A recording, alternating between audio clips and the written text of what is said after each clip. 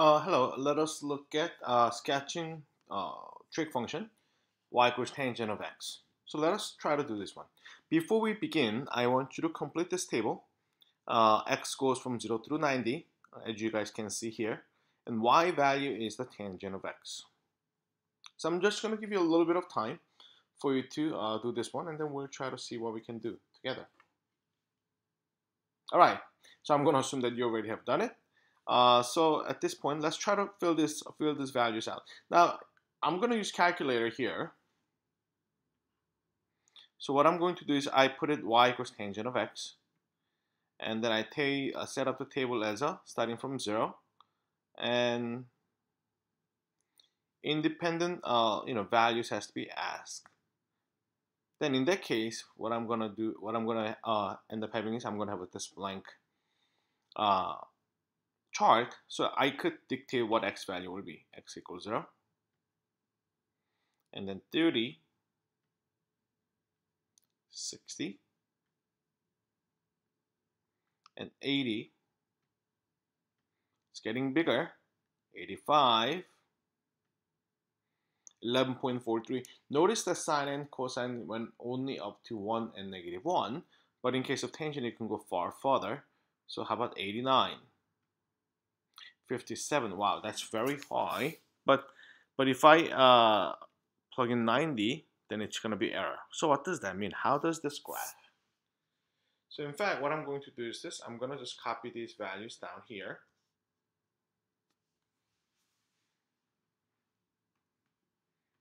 Zero 0.58, 5.67, 11.43,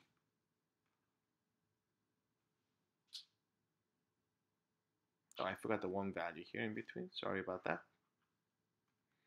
and then 1.73, and then 5.67, 11.43, 57.29, and then it says undefined. That's why it says error. Now, given that, let's try to put the values in together. When the angle is 30 degrees, so I made a small table, small graph setup. Y values goes up all the way up to 5, and then x value goes up all the way up to 360. Now, first, what I can do is I can start with the 0, 0. That's the beginning point, this seems. Now, how about 30 degrees? 30 degrees, this would have been equal to 1, but this is 0.5, so a little bit higher than that, 0.6. How about 60 degrees? This is 1.5, but we're looking for 1.73, so a little bit higher than that. That becomes value for the 60 degrees. How about 80? 80 is 5 point something. So soon as this is 75, but 75, 80 will be a little bit higher, but it's going to be way up there. And then if I want to connect those points together,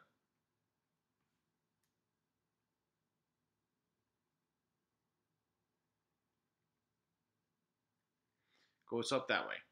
But how about when it's 90? Since we don't have any particular value they'll be under 90 degrees, what we can do is I can have an imaginary line right here, dotted line, so that the values don't cross over. All right. Now let's look at the next. So this was true for the first quadrant. But did you realize that second and then third and fourth quadrant will always have the same values except the signs? So if that's the first part of the graph, how about the second part of the graph? It will be exactly the same thing as this one, except that it will pass through the 0 mark right over here. So then our graph would have been something like this on the left side. How about the right side? When will be the next value of x where the y value will be not defined? In fact, if you're to think about the reference angle, another place where they have reference, vertical asymptote will be at 270 right over here. And then I'm just gonna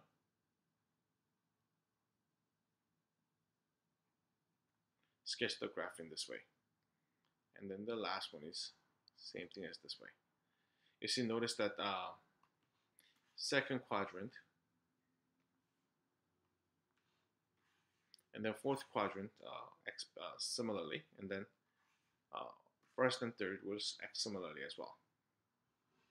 Now, so then that's what we have so far. So then let's try to look at let's take a closer look at tangent of X. So this is the how the function looks like from the graphing calculator. But did you notice something here? In case of sine and then cosine, we only have one cycle. But how about in tangent? Notice that this red, the blue one repeats itself as I have indicated here.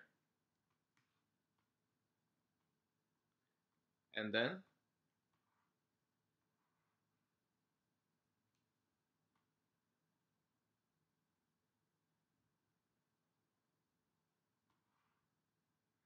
you can see that we have two cycles within 0 through 360. Then what is the frequency when y equals tangent of x is given? As you can see right over here, we have one cycle and then two cycles going on. So the answer is 2. Then what is the period? Period is 2 pi over frequency. So the period will be 2 pi over 2, which is equal to pi. This makes so much sense because every pi it will finish up one cycle. Now, so then instead of having y equals tangent of x, what if you have y equals tangent of 2x? So one way which we can do is you can use the calculator here, and then right underneath of tangent of x, I'm going to type in tangent of 2x.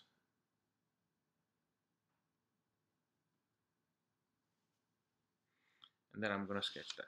So notice that the red one is the new function that I have put it in here to sketch. And as you can see, the red one, we have more red ones than blue ones.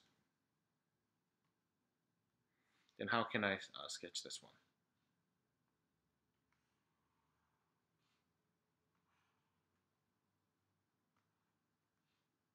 So then in this case,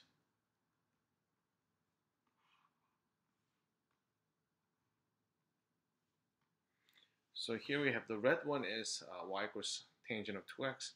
But how many cycles do you see here? Interestingly, you will see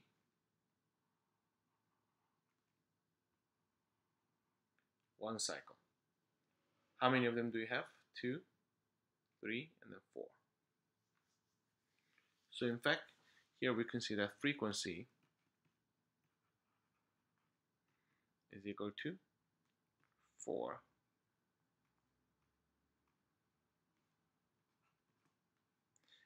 Hence, period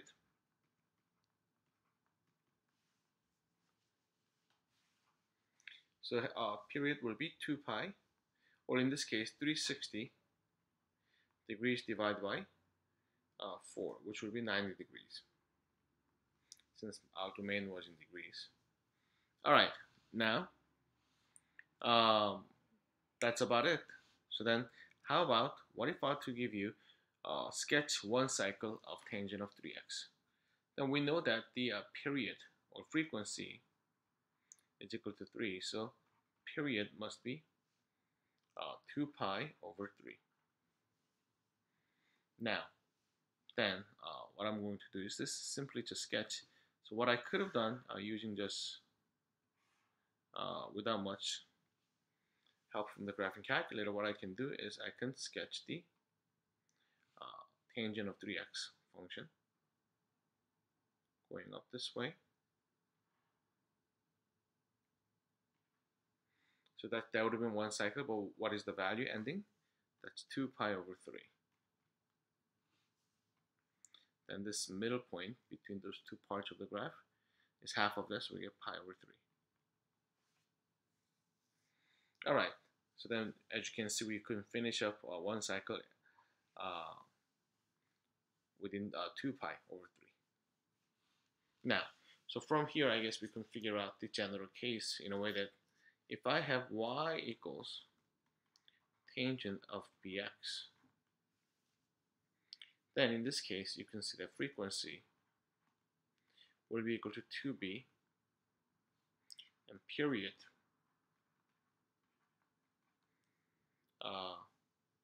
will be 2 pi over frequency, which will be equal to pi over 6.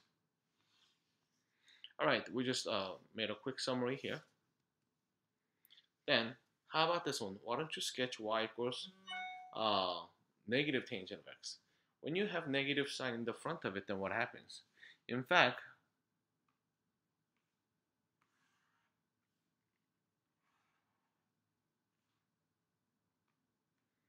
tangent of x would have gone up to here, but since it's negative,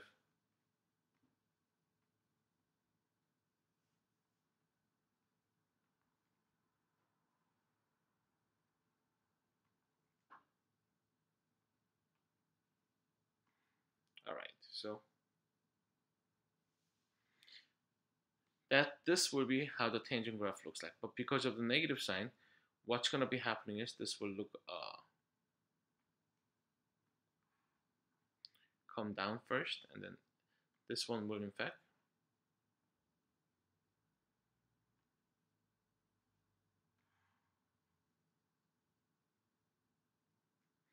so that will be y equals negative tangent of x.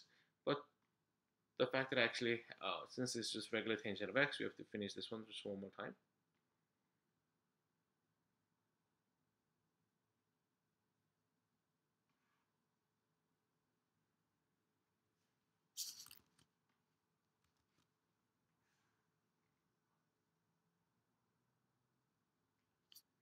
All right, so here we get this portion will be 360 degrees. The middle will be 180 degrees for y equals negative tangent of x.